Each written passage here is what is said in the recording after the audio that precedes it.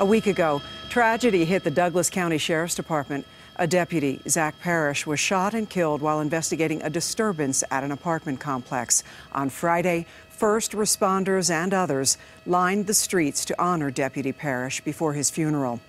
The community continues to come together for the deputy and his family.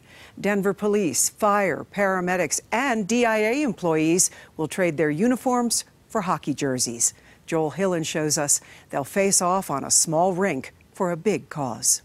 In the wake of the tragic New Year's Eve shooting death of Douglas County Sheriff's Deputy Zack Parrish, the law enforcement community wanted to show the Parrish family they are with them. I think you'll find the entire community comes together. We all circle the wagons, and not just the law enforcement community, but the public. So Monday morning at 11 o'clock, the puck will drop on a pond-style hockey tournament to raise money for the family. Denver police against Denver fire, Denver paramedics against DIA employees, each winner advancing to a championship match against the other. It's fun just kind of skating around on it, but throw a puck and some sticks on there, should be a good time. Andrew Shadle brought his family to skate at the rink of the airport.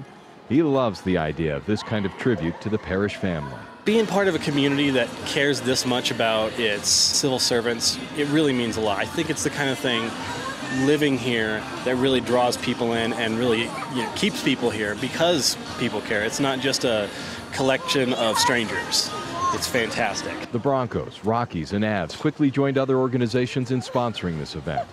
The community coming together for a Colorado family in pain. They're not alone. They'll never be alone. They'll always have their Blue Lights family behind them, supporting them. In Denver, Joel Hillen, covering Colorado First.